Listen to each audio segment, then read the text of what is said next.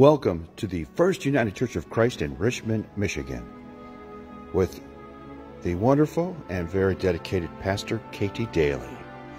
We welcome everybody. Our doors are wide open. With open arms, everyone is welcome to this church. Please enjoy our online service, and if you wish to contribute to this ministry, please look for the donate button on our website.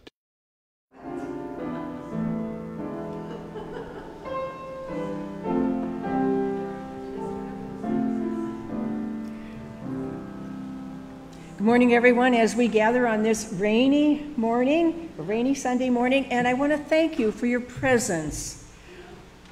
I just want to call attention to you how important it is to have people in front of you.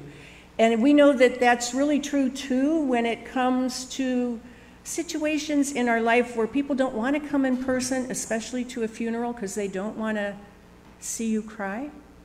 They don't want to watch you feel bad.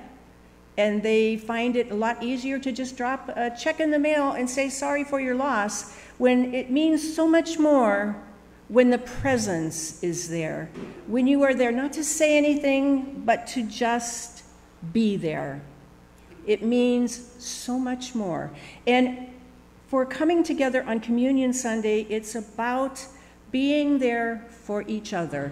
We can't be there when we're scattered all over the place and nobody knows anybody anymore and nobody talks to anybody anymore. It's definitely been a change since COVID, and it stinks because people don't have that sense of community at this time. So let us begin and thank those who continue to partner with us on a regular basis. Thanksgiving for our offerings that come in by mail. It's usually in our mailbox and online. God loves a cheerful giver. Let us give with an open heart in order that God would bless and multiply it and us according to our needs. May we present our offerings to God, and all of you have. And our prayer for dedication. And Christ, do we need the light? Blessed are you, O God, maker of all things. Through your goodness, you've blessed us with these gifts, ourselves, our time, and our possessions. Use us and what we have gathered in feeding the world with your love. Through the one who gave himself for us, Jesus Christ, our Savior and Lord. Amen. And now at this time, for those of you who are at home, if you would ring your bell for people who are in your home, who want to come downstairs and pray with you, and light your candle, remembering that Jesus is the light of the world. And we are to be the light in the world, the salt in the world. We are to be the flavor that everybody else wants to be part of. So light your candle. The bell has rung. And I want to welcome everybody. We are a Kaya church, a Come As You Are church, and it doesn't matter where you are on your faith journey, or if you've never set foot in a church before, we don't care. We are here to help you grow in a love for God and a love for community, because we believe God is still speaking. God wants to be with us. Our still speaking God cares not how much faith you have, only the willingness to grow in your faith. And so at this time, too, I want to give a shout out to Erin Dunsmore. Erin had her new baby. I don't know if it was a boy or a girl, but she's asking for baptism on the 17th of September. So congratulations to Erin and her family on the new baby. And now let us pray.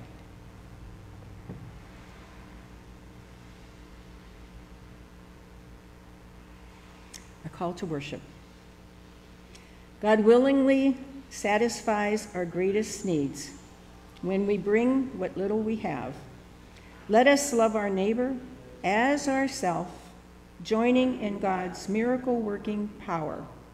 And if you're able, stand. Otherwise, continue to sit as we sing The Church's One Foundation.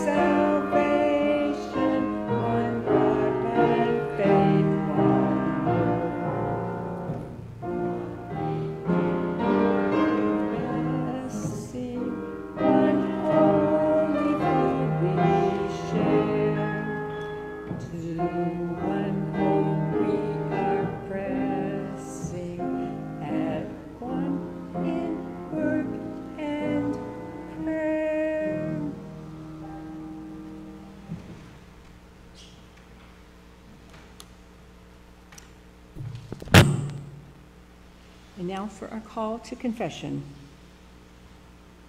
In this world of multiple pandemics and the promotion of individualism, there are many claims on our lives. In this moment, we remember the nature of our baptism, rooted in God's grace. We acknowledge before God and one another that we have not followed the model set before us in Jesus Christ. With every confidence in God's grace, let us, in our hearts, in the quiet, confess our sin.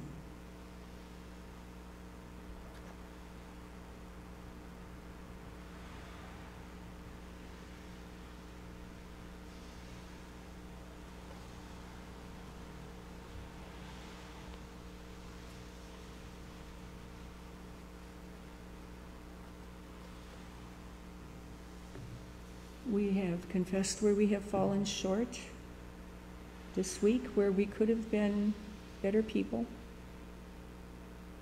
more compassionate people, and our assurance of pardon. Hear the good news. The Lord is gracious and compassionate, slow to anger, and rich in love. The Lord is good to all and compassionate toward all of creation. Believe this good news and give thanks. In Jesus Christ, we are forgiven, whether we deserve it or not. Amen. And now, before our first reading, we pray for illumination. Together, since we do not live by bread alone, but by every word that comes from your divine mouth, make us hunger for heavenly food, that it may nourish us today in ways of eternal life. Through Jesus Christ, the bread of heaven. Amen. Now I invite our reader for the first reading.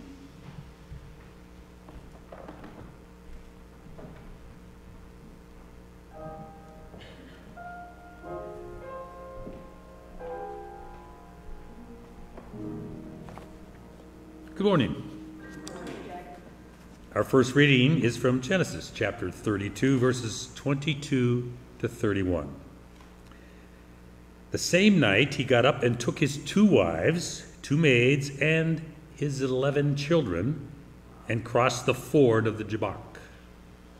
He took them and sent them across the stream, and likewise everything he had. Jacob was left alone, and a man wrestled with him until daybreak.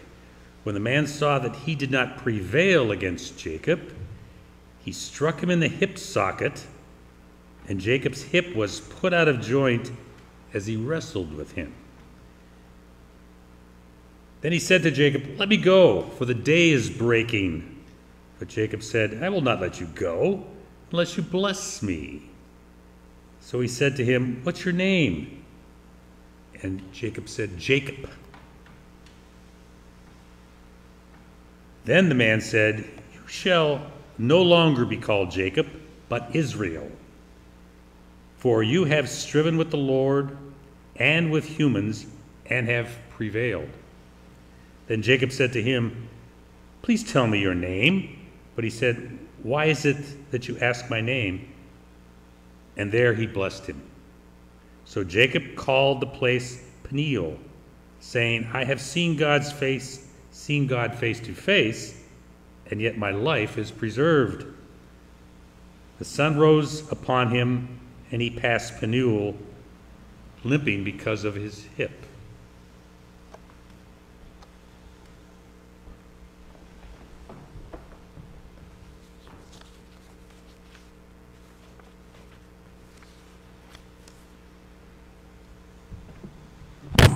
Thank you, Jack.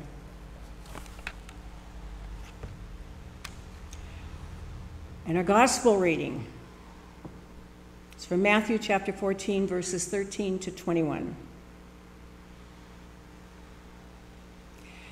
Now, when Jesus heard this is that he heard that his cousin John the Baptist had been imprisoned and would be killed. He withdrew from there in a boat to a deserted place by himself. But when the crowds heard it, they followed him on foot from the towns. And when he went ashore, he saw a great crowd, and he had compassion for them and cured their sick. When it was evening, the disciples came to him and said, "This is a deserted place, and the hour is now late. Send the crowds away, so that they may go into the village to buy food for themselves." And Jesus said to them, "They need not go away. You give them something to eat." They replied, "We have nothing here but 5 loaves and 2 fish." And he said, "Bring them here to me." Then he ordered the crowds to sit down on the grass.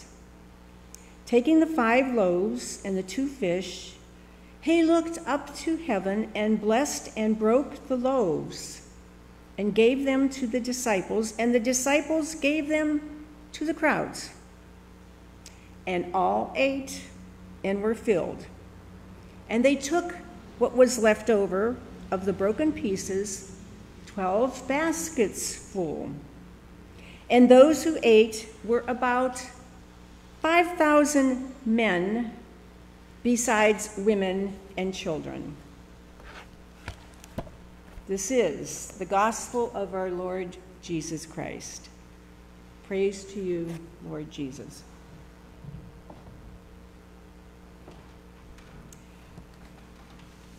So what did you hear?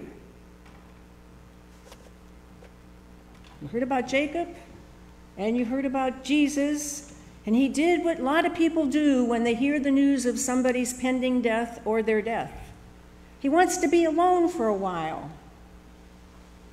But what does he do? He responds to the needs of other people, which is exactly the way every single one of us, if you want to move through a tragedy or a trauma and get through it gracefully, it's by what you do to help other people. It's how you can outreach to others that you become whole again. So, how does Jacob become whole? Well, who do we have? Bad boy Jacob today. Bad boy Jacob is wanting to go home again. He's been really bad and he's been away for a long time, and all of a sudden he has a need for family and friends and connection. And he's full of fear. He's at the Jabbok and he's like, oh, what do I do now? It's no different. If you could imagine yourself maybe 30 years out of high school. Maybe when you were in high school, you were the kind of person who teased a lot of people. We call that bullying today. Maybe you were one of those who thought it was cute to make fun of other people. Or you were on the other side of the person who's bullying, teasing, and making fun. Well, an invite comes to a class reunion. Or I guess the same thing could be said for a family reunion. When families don't see eye to eye on things and don't want to talk to each other and try to put each other down, we are all at the Jabbok saying, I don't know if I want to go. Do I want to step foot in the school? Do I want to be with the rest of the family? They're going to bring back all those awful moments that I remember so well that I don't really want to feel like that stupid kid in the background who who knows, because sometimes kids are just backwards in high school and junior high. And sometimes there is somebody who's the bullying person. They're not walking in the shoes of the person they're making fun of. In the shoes of the person who's being made fun of might be a broken heart. They may have had the family split up by divorce. There may have been a death in the family. Maybe they are unable at this particular time in their life to actually learn and to go forward because there's just something in their hearts that's prohibiting them from actually participating and really having an interest in maybe sports or school or activities or anything. But it doesn't ever give anybody the right to tease and to make fun of somebody. So an invitation comes for a reunion and you go, oh my gosh. The last place I want to go is to walk in that school by those lockers and remember what so-and-so did to me, or on the other side, oh, I remember how I used to make fun of that kid, how I tormented them, how I watched them sit at the lunch table all by themselves, and I chose not to do anything about it. Every single one of us finds ourselves at the Jabbok because we are saints and we are sinners. We have to face the music of our mistakes, and sometimes if we've been the one on the other end of somebody making fun of us, we need to give them the opportunity to fess up, to be present, so they can say they're sorry. Hard to do, isn't it? It's hard to fess up to our failings, but we all have them. I mean, it's just the way we are, at least right now, with those of us that are sitting right here in the presence right here. At the time that we were in school, we did not have all this internet stuff, all this everything always in your face, where every single thing that every single person did is out there, and they can't wait to blast it all over the universe. Sometimes things need to be just kept to ourselves. So for the kid that is bullied in the high school, in junior high, maybe they had a reason to just be kind of odd and standoffish and staying away. Maybe their hearts got broken. And then you have the bully who picks on them. Jacob was a bully. 20 years earlier, we know he was the one. He took away Esau's blessing. They were rivals from day one, from the day they were born. Esau was first to be born, and Jacob was holding on to his heel with already from the womb saying, I want to be first, I want to be first, I want to be first. So that's our Jacob. Bad boy Jacob. But he's at a reckoning point now. He's at the Jabbok. And what does he do?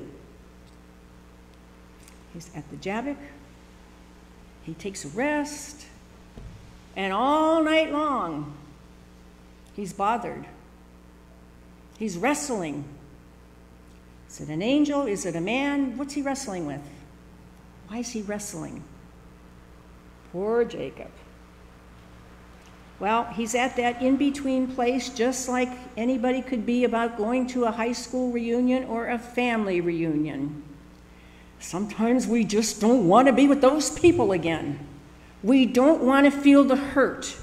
We don't want to feel and remember how awful sometimes people can be to each other. It's not just kids, even though junior high kids especially have a little tendency toward being a little bit cruel. But we remember that we're in that in-between place of back then what used to be and what we have the potential for today. So what was and what can be, it's the Jabbok. We know that in a reservation for RSVP for the class reunion, there's some people who just say, I'm never going back to that place again. And it's because of being bullied, stepped on, made fun of. They're in just the same situation as Jacob at the Jabbok. He knows he did his brother wrong. And it's 20 years later. It's already after the fact. And you heard he arrives with his 2 wives and all his children. And he has already sent the wives and the kids across the Jabbok over there where Esau is going to be. But he also sent some spies. Go see what Esau's up to. What am I supposed to expect? Now he knows he stole his inheritance and he stole the blessing. And he knows Esau said, when I see my brother again, I'm going to kill him. So he knows all that. But he also knows that he was wrong. He also knows that he was wrong. So he has to wrestle with himself before he's going to see Esau again. And his men come back and say, oh, he's coming with 400 other men. Isn't it great in Scripture they always exaggerate? 400? You wonder, was it really 400? We don't know. He's coming with some other people. And it doesn't look good for you, Jacob. So Jacob, he was scheming still even then because he sent his wife and all his stuff ahead of time, trying to pave the way so I can get back into the family. But he's stuck. In front of him is his greatest fear, what Esau's going to do to him. And behind him is his past of what he did. His lies, his deception, his stolen blessing. Jacob is all alone. He just had a night's sleep with his head on a rock. No wonder he had a wrestling dream of fighting with God or an angel. He has emptied himself already of the things that protected him, his stuff and his family. He sent it all already ahead to Esau. And now he's struggling. He's trying to empty all those old fears that have haunted him for 20 years. The Jabbok means to empty itself. So facing our fears always brings us to the edge of the Jabbok. Emptying of ourselves, our identity, our security, our possessions, our positions. We each have our own Jabbok. We must cross it alone. Nobody can do it for us. If you've been the bullier, it's up to you to go and say you're sorry. If you've been the one bullied, you need to accept when they say, I'm sorry. And we know that God is there and wrestles in the form of an angel, or we don't know exactly. And in order to get Jacob's attention, he dislocates his hip. But the dislocation of the hip, you know what? It's not just so much of a physical thing as it is a mental, psychological, and spiritual thing. That's what has crippled him.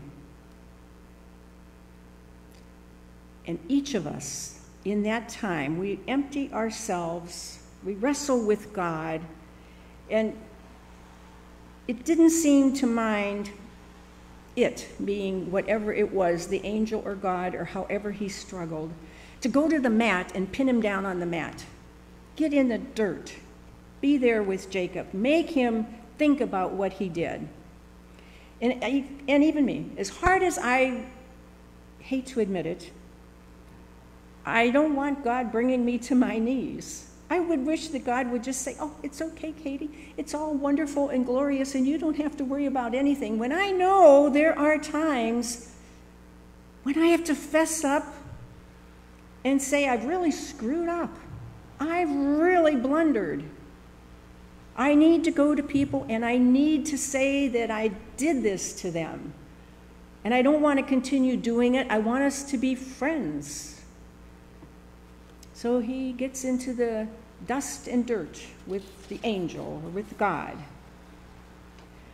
So, like Jacob, all of us, we wrestle with a God willing to become dirty in order to lift us out of our dirty messes of life that we have created because we have this thing called free will. And during our muddy wrestling matches, we are blessed and wounded with a name change and limp when daybreak comes. We see God face to face and we receive a blessing. Jacob's name is no longer the deceiver, the heel catcher.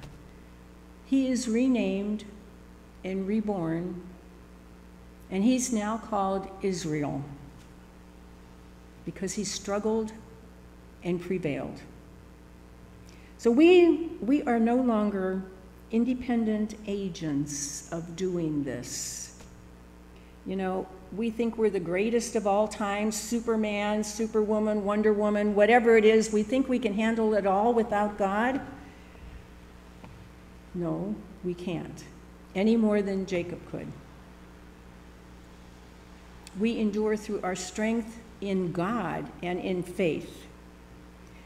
And then we become Peniel, people who wrestle with God face to face and receive new life. And the new life comes when somebody has the guts to say, enough of this. It's time that we become friends and family once again. Jacob, saint and sinner. You and I, saint and sinner. So we stay in the struggle for a while, but finally we're ready to reach that new day and receive the blessing as we go to those who we have injured or who have injured us and give them an opportunity to say they're sorry or that we're sorry. And all around, we're all sorry because we're meant to be friends. We're meant to be together in relationships. So in the middle of the wrestling, the pain of being wounded and walking with our limp, whatever it is, our spiritual limp. God didn't answer my prayers. I've had enough of God. That one always picks on me. I've had enough of them. That's our limp. That's our limp. And we need to be in the presence of blessing. So it's too dark to see, and like Jacob, we may not know that God is present. God is present in our struggle. He's wrestling with us and encouraging us so that we can empty ourselves and depend on him so that our Jabbok will be taken away and we can go to Peniel. A new day is dawning, if we allow it, and there is a blessing for each of us. It doesn't mean that things are going to be just hunky-dory, happily ever after, but it does mean that God is faithful. God is faithful. And it means that God doesn't mind getting dirty to lift us up out of the mud and dirt of life's difficulties so that we can cross over to a new identity. You know, maybe you experienced firsthand some kind of bullying, or you've been on the other end of it. You know, perhaps you had an invite to class reunion or a family reunion that when that invite came, you went, RSVP by such and such a date. I don't know if I want to be there. I don't know if I could stand being in their presence again. I don't know if I'm going to feel humiliated once again, or they're going to bring up stories about maybe it's some of the times I didn't have my assignments done or what I did. So we weigh it. Can I go? Will I go? Should I go? How bad will it be to walk into that situation once again? So we get stuck at that crossing. We wrestle with what used to be to what can be. And we're stuck in the dirt and mud of our Jabbok. And desperately we're holding on to any hope of blessing so it can be a relief to our struggle. You wrestle with who's going to be there. Is that kid who bullied me going to be there? Is that teacher that never did anything about it going to be there? Is Uncle so-and-so going to be at the reunion? He was never quite nice to me. Do I really want to be in the presence of somebody who's pretty much put me down all the time? Which one of you is going to be the bigger person? So you wrestle with whether or not you want to attend or be part of the gathering and the getting together again, because it's going to hurt. But you know, anything could be triggered when you go to an experience where you're not sure. And how about if in those experiences we say, instead of looking at the negativity of all that can be said, how about we look at it in a positive manner that, hey, God's going to be with me in all of this and it's going to be okay. Trust in God, have faith in God. Recognize that you don't have to be the butt of anybody's jokes or laughter anymore. They can go to a reunion or a family thing and say, well, look at him. Look how he's succeeded. Look how she's done. Who would have thought? You know, because everybody's not awake in junior high and high school. They wake up maybe in college if they've gone, or they wake up later on. Some people today don't really grow up until they're 25, 30. So we know that the things that we hold on to are not always a physical, something in your hip kind of thing. It's the spiritual thing in your heart and the emotions that's holding you until you finally drop to your knees and say, you know what, God, I'm not going to be able to do this with you being present with me. I'm going to go to the reunion. I'm going to go to the family reunion. I'm going to confront these people, and I'm going to talk to them, and I'm going to be the best person I can be. If everyone could go to every encounter where there has been a little bit of friction and just think of it of, I'm going to be the best person I can be, because God's going to be with me. That presence is going to be there. Maybe you will experience something like someone who finally did go to the reunion or class reunion, and the principal from all those years ago went up to you and said, You know, I followed your career all these years. I'm so proud of you. You have a wonderful career.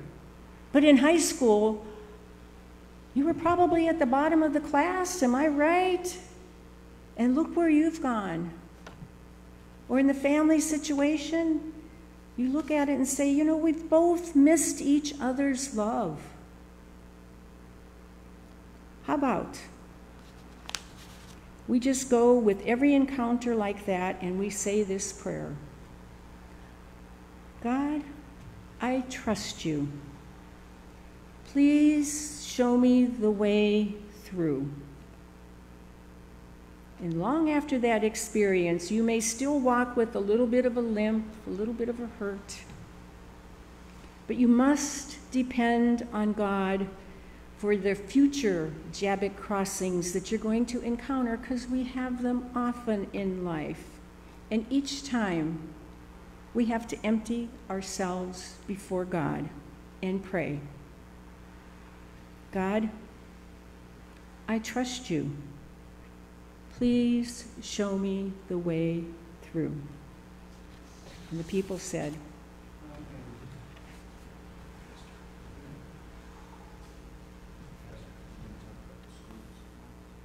oh, okay. You notice in the front here we have a whole bunch of school supplies that have come in so far. And actually I'm finding out that at the dollar stores you can go and get the $5 bag and just get everything in it, and it's like great for the kids going to be reading right behind us here, getting ready for the new school year. And so they will be coming in until the end of the month, and they will be taken over to the school principal, who will make sure that all of the kids have something new to start with. And that way the kids are all into a happy start. And school supply lists today are so different from 10 and 15 years ago. They are totally different from what we had and from even what our kids had. The expectations are just so different. So we pray. We pray for all the children who are getting ready to go back to school, and for their teachers and the principals and all the faculty. New beginnings for them.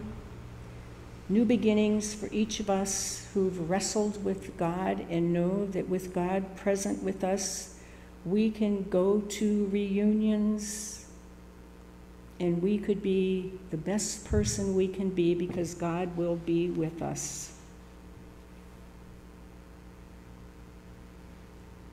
So as we gather our prayers together,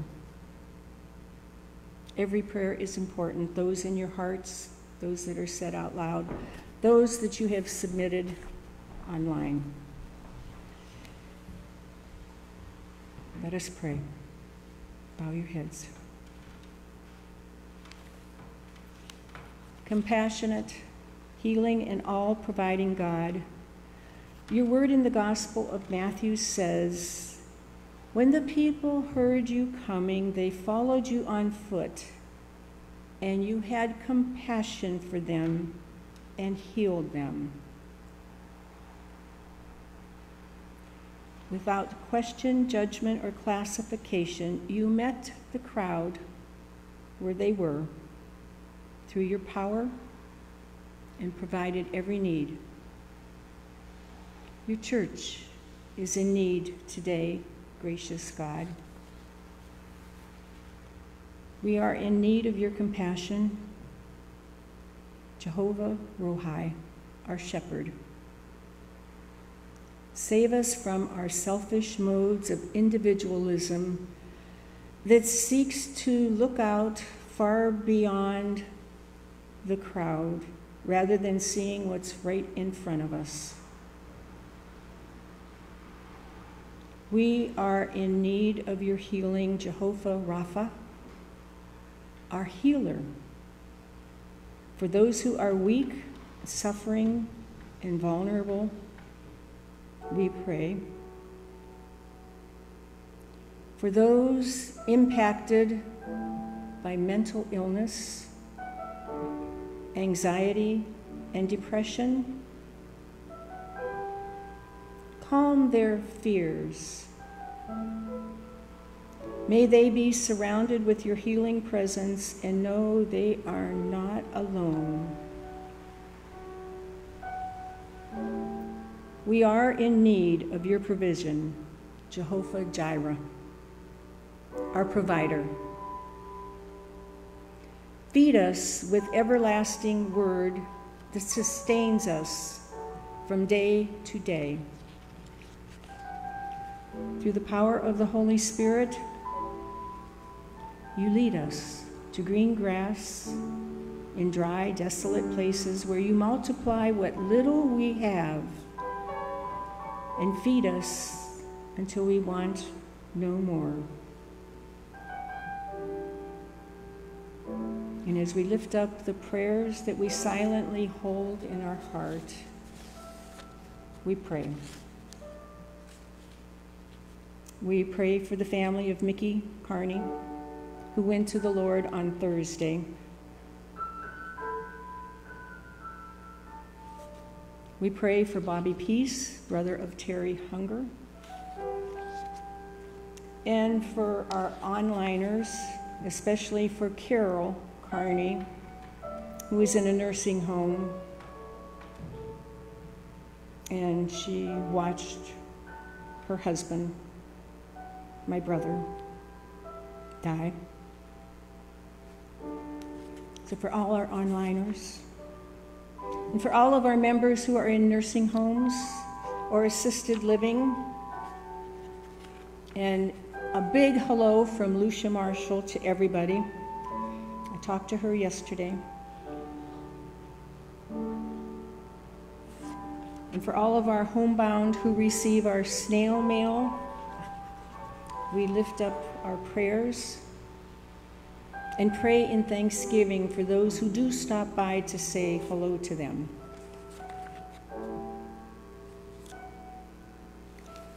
And we thank you too for the new niece of the Schroed family. They finally got a chance to meet her. She was born in January, but they just met her for the first time. Abba God, your people are following you today, seeking to be transformed by your Holy Spirit. Create in us hearts to become miracle-working change agents in the world, proclaiming the might of your awesome deeds. Now, as we prepare ourselves to share in the body and blood of Christ in communion, we pray together. Holy, holy, holy God of love and majesty, the whole universe speaks of your glory, O God Most High.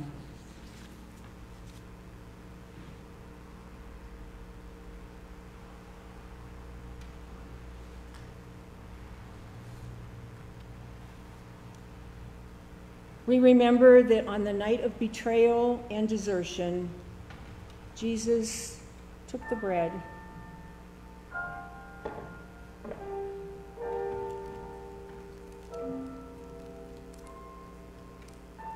and he broke it.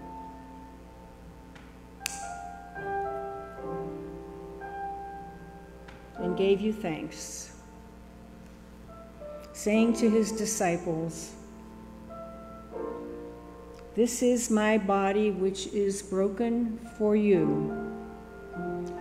Do this in remembrance of me." And in the same way, Jesus took the cup after supper, saying, "This cup is the new covenant in my blood. Do this as often as you drink it in remembrance of me."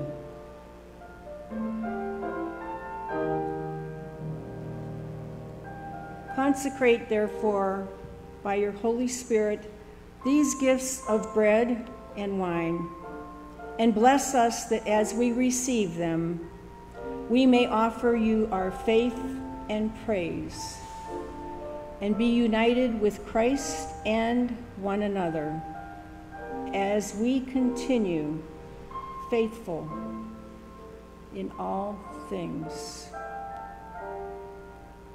Together, in the strength Christ gives us, we offer ourselves to you, eternal God, and give thanks that you have called us to serve you.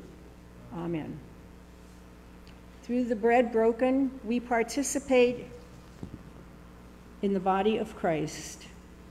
And through the cup of blessing, we participate in the new life. Let us pray as Jesus taught us. Our Father, who art in heaven, hallowed be thy name. Thy kingdom come, thy will be done, on earth as it is in heaven. Give us this day our daily bread, and forgive us our debts, as we forgive our debtors. And lead us not into temptation, but deliver us from evil. For thine is the kingdom, and the power, and the glory forever. Amen. And as Christ tinkles on the ivories, I will bring the bread and the juice to each one.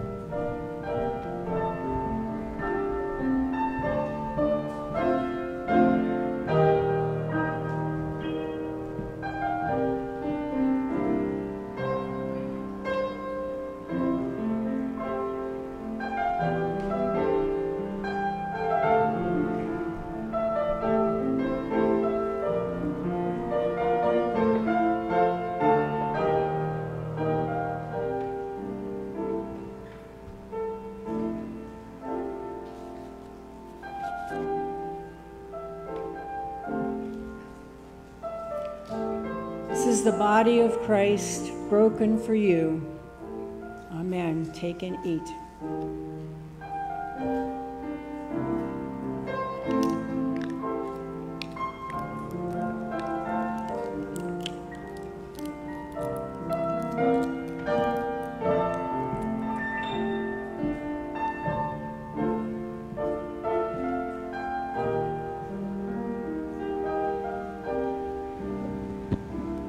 If you've been able to snap the lid off.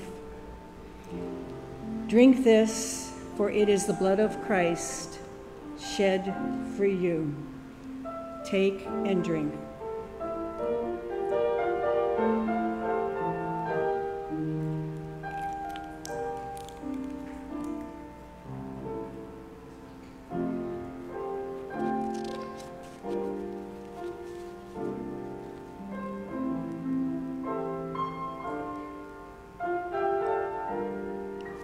Pray. Our Savior, Jesus Christ, keep and preserve us to everlasting life. And together let us pray. We thank you, God, for inviting us to this table where we know the presence of Christ and have received all Christ's gifts. Strengthen our faith, increase our love for one another, and let us show forth your praise in our lives. through Christ our Savior. Amen.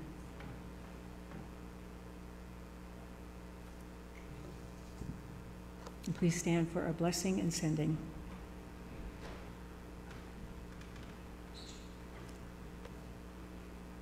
Go out into the world in peace, have courage, hold on to what is good, return no one evil for evil, send no one away.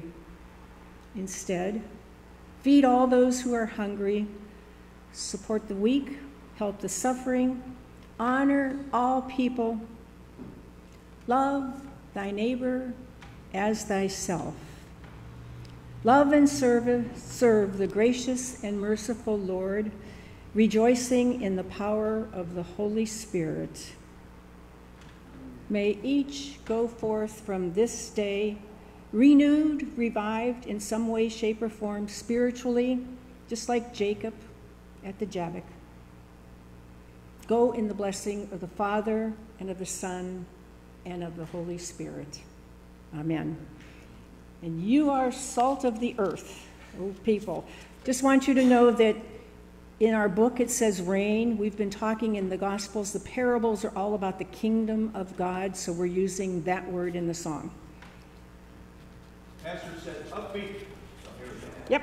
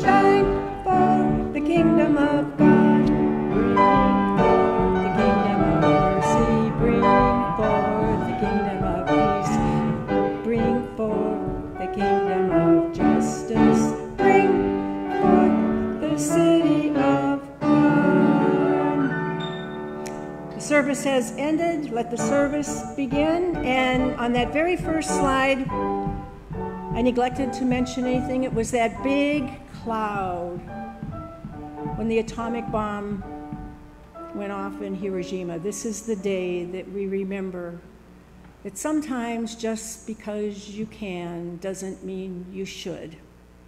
If anybody saw the movie Oppenheimer, you know that he said, I am the father of death now. It should never be used. But the president at that time said, we're going there. We're going to stop this war. So just because you can, and that goes with all facets of life, just because you can doesn't mean you should. Go in peace. Amen.